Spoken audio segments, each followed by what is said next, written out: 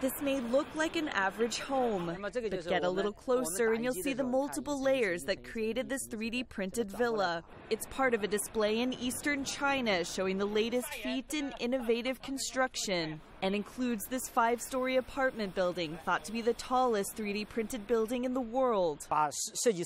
We transfer the design of the house we want to the printing machine, and then the ink is sprayed layer by layer. For this 1,100 square meter building, for instance, which has 3 floors, it took us 1 day per floor.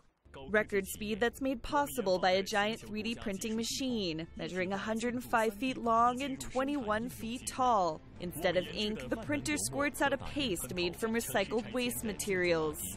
With larger homes like this villa costing about $161,000 to produce, many are saying it could be a game changer for the construction industry, particularly in countries like China that are facing rapid urbanization. I think this technology is going to change the way buildings are built. It's going to be attractive to all income brackets. Lower income bracket, they'll get something that is cheap and quick, but something they can be proud of, something that looks really nice.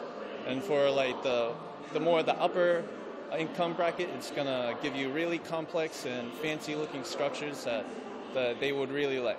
The development company says it already has 10 orders for the villa and 20,000 orders for smaller houses from the Egyptian government. Maggie Mazzetti, Associated Press.